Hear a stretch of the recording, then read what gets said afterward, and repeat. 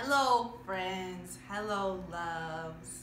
Today I wanted to just take a little pause in our typical journal writing challenge and be more genuine and authentic in talking to you. This is my dog, Guaidi, and I wanted to show you a couple things that have really helped me in my journal writing challenge. It's a Saturday morning, so I wanted to be real with you about things that I have that have really inspired me during this challenge and just in journal writing in general. So here are a couple things that I wanted to show you. So first of all, these are a couple of my journals that I have had over the years, so I just wanted to share them with you. I have different journals for different things. So this journal is my idea journal. So I write in it, you see my pen is in it. I write in this journal when I am thinking through this journal challenge, when I'm thinking through just ideas that I have.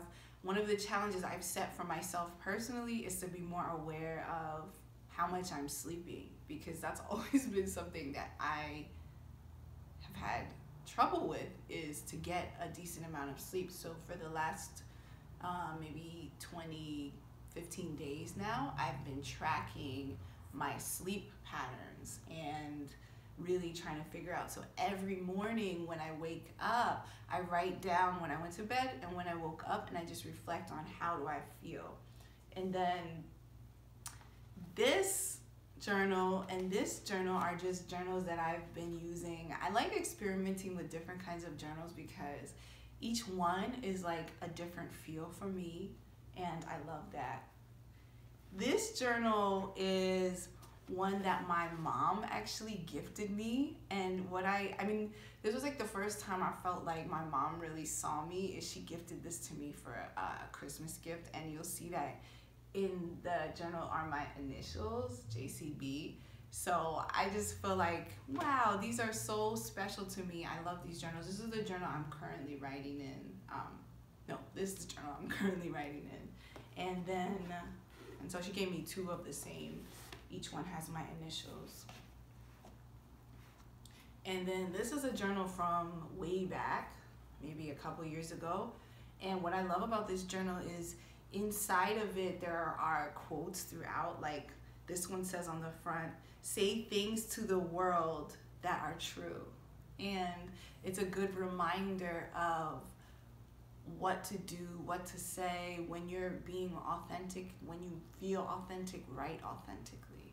A lot of times with journal writing, we get stuck in, oh, I want it to sound good. I want it to come across in a well-written way, like a high school report or like a college paper, right? And journal writing is only for you. You're the only one that's writing it. So it's like you don't have to worry about whether it sounds eloquent or whether it is, sounding educational or coming across in a proper grammar. None of that really matters. All that matters is that it's a therapeutic experience for you. Like, you feel in journal writing that you're able to get in touch with your truest self. And that's all that journal writing is about. It's really about getting in touch with your truest self. It's like, that's your girlfriend or boyfriend or whatever you call your friends. That's your time to chat with your inner self. And that's your time to connect with your inner self. And this is really special to me because this is my first journal that I ever wrote in. And yes, I still have it. This is the first journal that I was gifted maybe when I was like, I don't know, let me open it. Yeah, you could see right here, the date is December 11th, 1993. So in 1993 was the first time that I started journal writing. Can you believe that? This journal is old. you know. I was born in 1985, so this is from 1993. So that means that I was what, like 7 years old, 8 years old when I wrote in that. Is that right? I can ask my partner, she's recording me. Oh, let me see. 8, yeah. I was 8 years old. Okay, so I was 8 years old when I started journal writing. Let's just see what the first entry on December 11th, you can see how short it was. I'm gonna read it. I don't know what I wrote either, so we're gonna get into this, but I said, "Dear Diary," at this time I guess I called it diary. "I don't feel well. It's almost Christmas and I don't have any presents. Well, what I mean is I don't have any presents for other people. You know, like uncles and aunts. Well, anyway, it's snowing and I still don't feel well." December 11th, 1993. And today is April 11th, 2020. So it's interesting as a 8-year-old what I was writing about, right?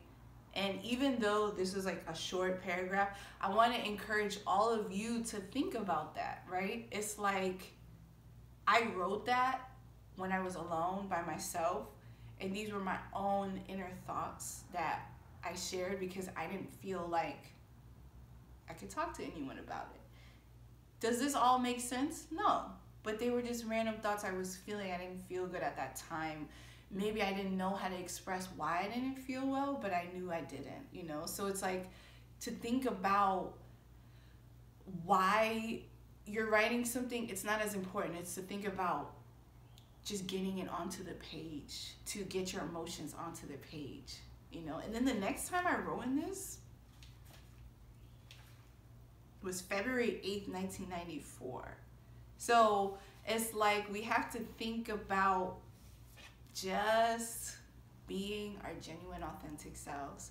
So for today's challenge, for the 11th day of our journal challenge, I'd like to encourage you to think about just being and ask yourself, what are the things that you need to let go of? And this is something I'm working on, especially during this time. What are the things that you need to let go of so you can just be? Of course, I'd like you to always start off your journal with gratitude, right? Thinking about 3 things you're grateful for and why, because that always sets a positive mood for the day. But then when you do your question for reflection, the question can just be, how can I just be? What am I doing when I feel like I'm just being, when I'm just myself? And that's why today I'm just wearing my pajamas. This is what I wear, you know, when I'm home. And it's important to reflect on just being, because that's when you can truly step into your authenticity. So ask yourself today, how can I just be myself? And what are the things that I need to let go of so I can just be? You know, because we hold on to a lot of things. So it's important to think about, what are the things we're holding on to because we're scared we're not going to get any more of it, or we feel like we don't know where the next thing is going to come from. What can you let go of so you could just be your truest, most authentic, most genuine self? Thank you so much for watching this video. I'd love to hear from you. I did it differently today. You know, I don't have any cards. I just was talking. So if you like this version, if this version really works for you, let me know in the comments. If you have any questions about the journal challenge, let me know. I'd love to hear from you. If you want to share your journal challenge with me, you can tag me at Julia Speaks Love, or you can put it in our community hashtag, which is Julia Journal Challenge. And as always, if you'd like to talk to me one-on-one, you can send me a DM. I hope you have a beautiful Saturday. Remember how amazing you are, and I'll talk to you in the next challenge tomorrow. Bye.